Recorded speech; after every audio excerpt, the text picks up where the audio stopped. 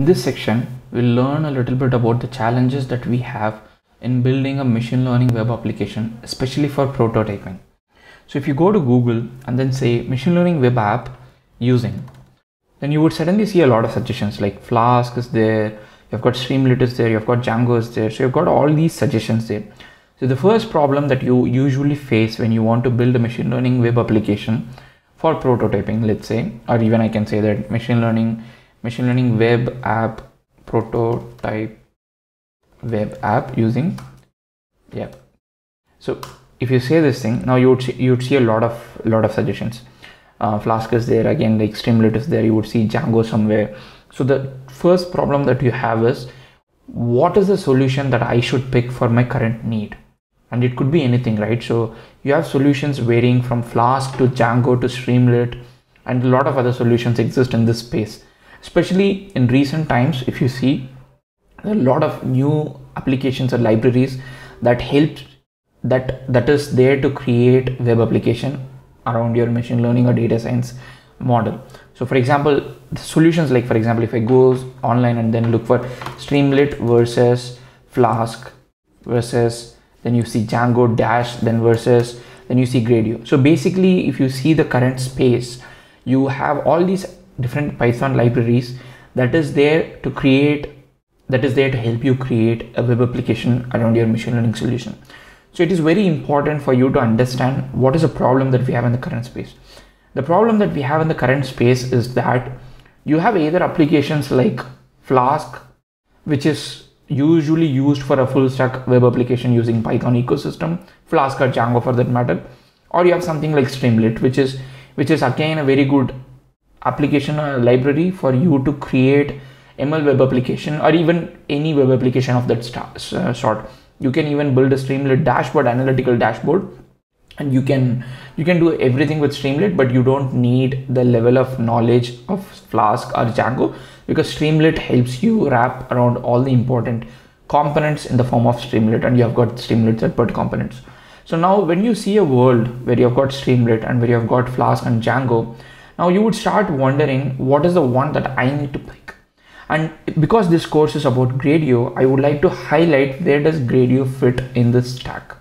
So if you see, like, let's go to the examples available on Hugging Face Spaces. So this is Hugging Face Spaces where we have got a bunch of applications available. Okay.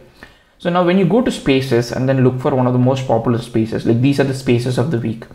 So if I look at one of the most popular spaces, when I click it, it's loading. And you can actually see a Gradio application popping up. So this is built with Gradio. So you have an input text, and then you can do anything like multilingual summarization model, and then you have the ability to select languages, and then you have an output designed out. So this is the typical use case where you want to use Gradio over any other solution. So my pitch here is, let's say you want to build a startup, and that startup should have like high scalability, and then you want like a production grade application. Now this is the time probably you would start using Flask or Django, because that's what people do. So you have a Flask developer or a Django developer, and then you put together full stack development team, and then you can start productionizing your web application. Well, let's say like you are building the next Facebook, next Google, or whatever the next is, right? If you are in that condition, if you are in that state, then you know, for the web application that we are talking about, for the machine learning powered web application that we are talking about, you need a solution that is quite scalable, that can handle a lot of different things, not just only machine learning, but a lot of different things. So you would probably go with Flask or Django. And let's say like you are in a space where your solution is very confined to machine learning, especially data science machine learning. You want to build a dashboard, you want a Tableau alternative, you want easy wrappers around machine learning, you want like simple third-party components. I would probably prefer to go with Streamlit there. Streamlit is highly flexible. I love Streamlit, and Streamlit also makes it easier for you to deploy. Okay, so this is where Streamlit. Now in this process, in this entire process, let's say you want to build an MVP. What is an MVP? MVP stands for minimum viable product. This is a product that you would build to gain your customer confidence, to find out product market fit, to find out whether this is a product that people want to use. That is an MVP. The second thing is, while your machine learning team is creating models, you want to make sure that you have the best model in place. You have the best in class state of the art model that is available for your customer. Which means you're going to build a lot of models, like you're going to do an experiment, probably weights and biases, Comet, Neptune, whatever solution that you use for experiment. But at the same time, you also want somebody to actually play with the model that you have built. So now we are talking about two cases. One, you want to build an MVP, minimum viable product for your startup. Or second, you want to build a web application that is used for iterating your machine learning solution. Now, if you are in this situation, either of these situations, I would strongly recommend using Gradio, because Gradio is specially built for this purpose, or at least in my opinion. Like, you could talk to Gradio's founder and then probably that person might have a different opinion. But if you ask me, if you look at Gradio, if you are in a corporate setup, or if you are a hobbyist, machine learning hobbyist, or if you are somebody who is trying to build a web application or like a machine learning startup, like you could be an entrepreneur, you could be in academia, you could be a normal data scientist, like typical data scientist like me, or you could be a hardcore machine learning engineer who is working for Facebook artificial intelligence research or Google Brain or some kind of organization. You could be any of these things. Now, one of the things that you would do across all these different verticals is that you need to iterate on your machine learning application. You need to build an MVP before your startup looks, like goes big. So in that case, I would strongly prefer Gradio, because Gradio gives me that flexibility to build something like very fast, very soon, without having to be worried about, scalability, without having to be worried about deployment, without having to be worried about what is the CSS style looks like, what is the style, how do I have to change my, style, how does the headliner text should look like. I don't have to be worried about any of these things, because this is the phase where I'm going to, if I'm an entrepreneur, I'm going to probably focus on, finding the product market fit, making more people use my product and finding how they feel about it, like how do they feel about the solution.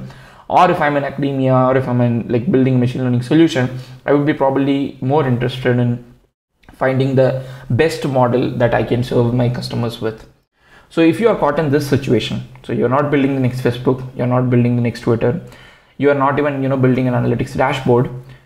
If you are in this situation, but still you want a web application that is to be created fast, that is to be created and shared with everybody, and that also has, some flexibility to deploy permanently, then I would completely support picking up Gradio for this purpose, because I strongly feel Gradio is used for this purpose. So if you come across a question like Gradio versus Streamlit versus Flask versus Django anywhere on the internet, then probably my take on that is you have to use different products, different libraries for different stages of your product life cycle if you're an entrepreneur.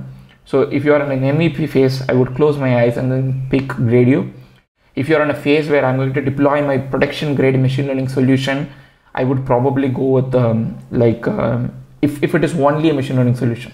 If it is only a machine learning solution, probably I would go with Streamlit, again, like slightly an enhanced version of MVP. But if you want like a production grade solution, like let's say I'm building the next Facebook or Twitter something, then I would probably go with Django, something that is people usually use for production grade web application, something that can compete with the JavaScript ecosystem. So this is how I usually see this problem, but you can see the natural problem that we have here. The problem that we have here is not about which solution to pick, but generally if you want to build a web application, you don't want building a web application to be an overhead for your current problem. So your current problem is solving a machine learning problem, and you have to just solve that. You cannot sit and spend your time on learning how to connect your APIs within Java like a Flask. You cannot think about how to get your app routed to a particular link. You cannot do all those things. These are like roadblocks. These can inhibit your progress in your machine learning research or application or whatever you do, right? Whether it is machine learning research or applied machine learning. You don't want a solution that can stay in your way, inhibiting your progress in doing something greater than just building an application.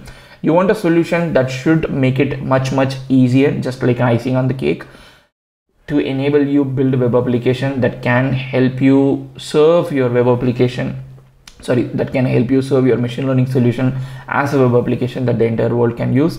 I would strongly pick Gradio. So If you are wondering why Gradio, then you have the answer in this video, which is to say that I would pick Gradio whenever I want to show machine learning demo, whenever I want people to use my models, whenever I want to build an MVP, and whenever I want people to actually, you know, play with the model and iterate on it and then finalize the best solution. So internal or external, customer facing or internal, you know, like machine learning engineers iterating, whatever this is a place where I would probably pick Gradio over any other existing solution, because every solution has its own place in the machine learning lifecycle or product development lifecycle.